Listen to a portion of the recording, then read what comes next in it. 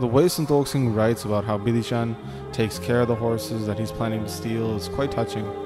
He spends his night with the horses, even though all day he'll be in the summer's heat, cutting grass, collecting feed.